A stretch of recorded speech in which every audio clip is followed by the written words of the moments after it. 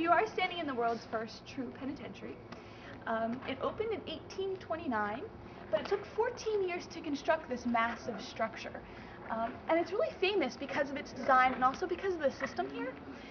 It was established because of the system called solitary confinement. And it was devised so that the inmate or criminal would come in and they would spend the majority of their sentence in their own individual cells.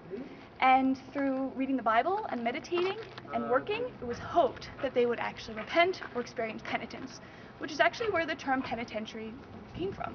When visitors would come into Eastern State Penitentiary when it first opened for tours, they would have had to have worn hard hats and signed waivers to get on site.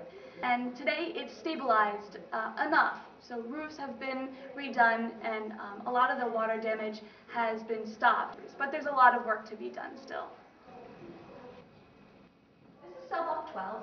We're actually currently on the 3rd floor of cell block 12. It's a 3-story cell block, which is a little bit different than the other cell blocks here. This is not a public cell block, so this is not publicly accessible. It's only used for Eastern State's haunted house and also for paranormal investigations.